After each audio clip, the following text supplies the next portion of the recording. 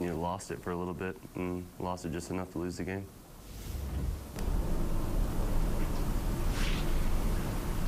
In outings like that, do you focus more on the things you did well in the early portion of the game, or do you look at just that inning and do you unfortunately kind of focus on that moving forward?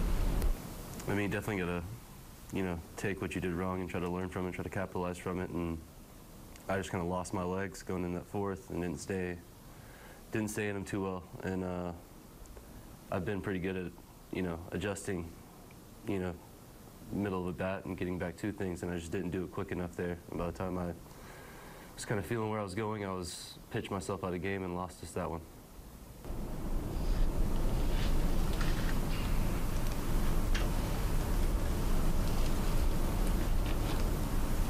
Did it give you a little bit of confidence there that Tito kind of let you finish the inning there and didn't really go straight to the bullpen right after the home run? Yeah, I guess you could say that.